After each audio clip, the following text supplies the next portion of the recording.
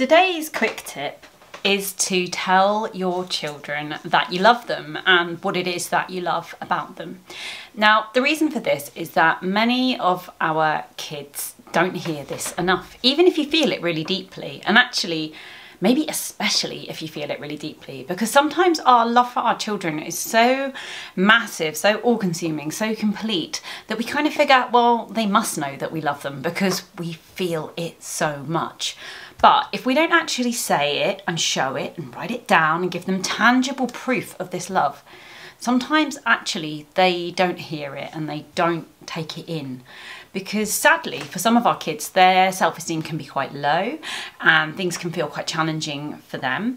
And they perhaps don't feel like they're very lovable, or they don't really love themselves, and so they can't think why someone else would, and so on. So if you have got deep love for a child, just tell them, and tell them why.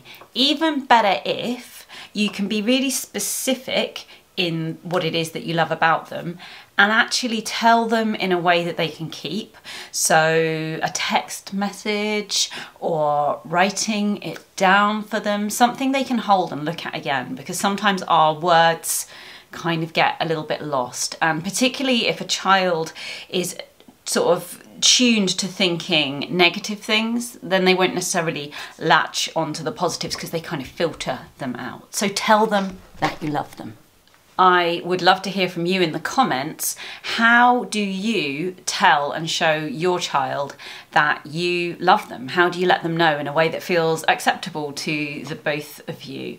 I'd love to hear your ideas on that. I hope the idea is helpful. As ever, if you are finding my content helpful, please hop over to my Patreon channel and think about subscribing there. The people who subscribe on my Patreon are making it possible for me to focus more time on creating content to help you, to help your child, which is where my true passions lie, but which rarely gets commissioned. Okay, bye.